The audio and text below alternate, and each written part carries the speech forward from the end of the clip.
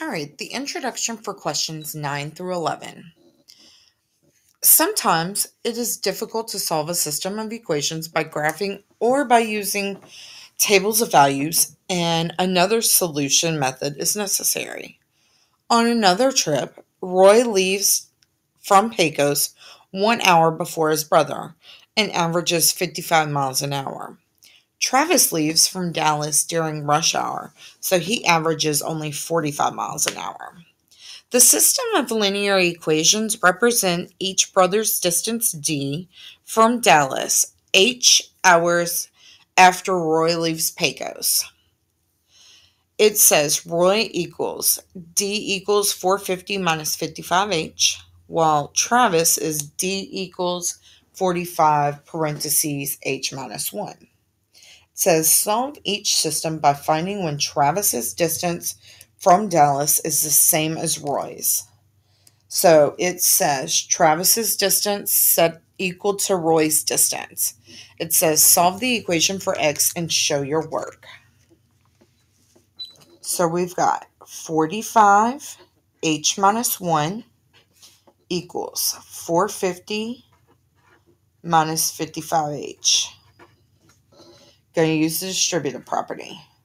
So it's going to give me 45h minus 45 equals 450 minus 55h.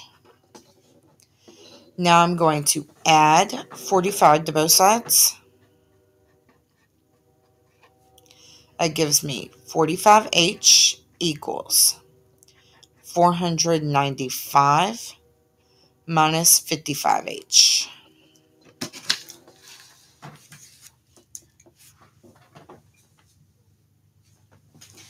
Then we're going to add 55h to both sides. It gives me 100h equals 495. Last step would be to divide by 100. So h equals 4.95 hours.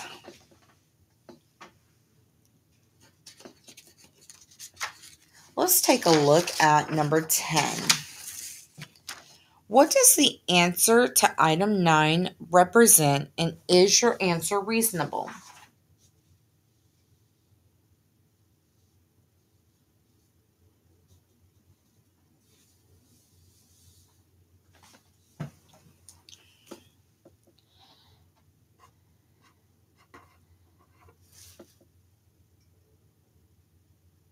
The number represents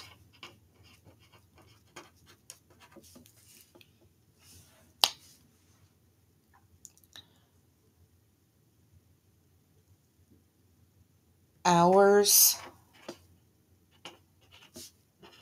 after Roy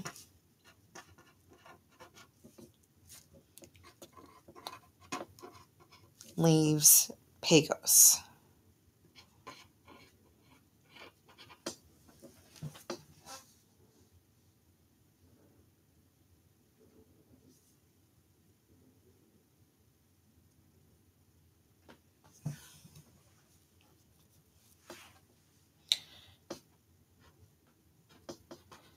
In which both brothers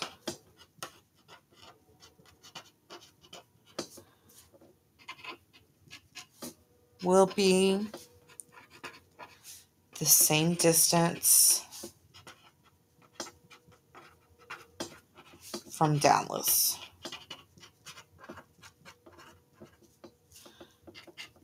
Yes, time can be partial.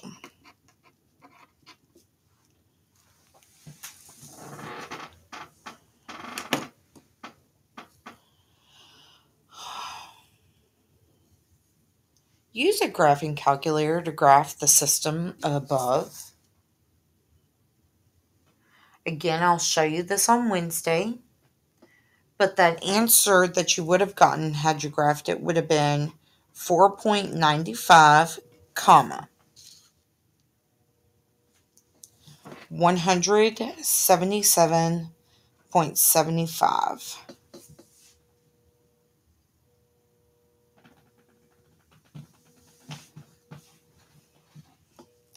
How would you use this point to answer item 9? The x-coordinate, the x value, is the answer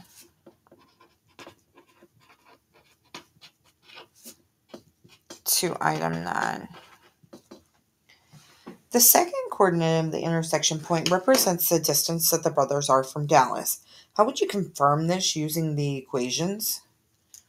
We could plug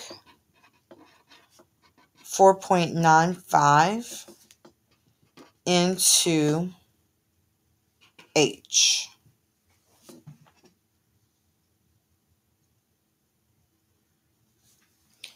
Both equations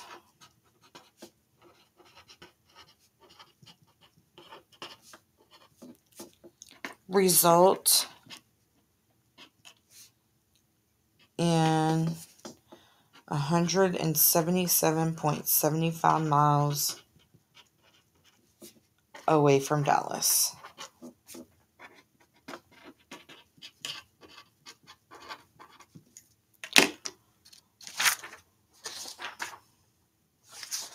On to the next set of questions.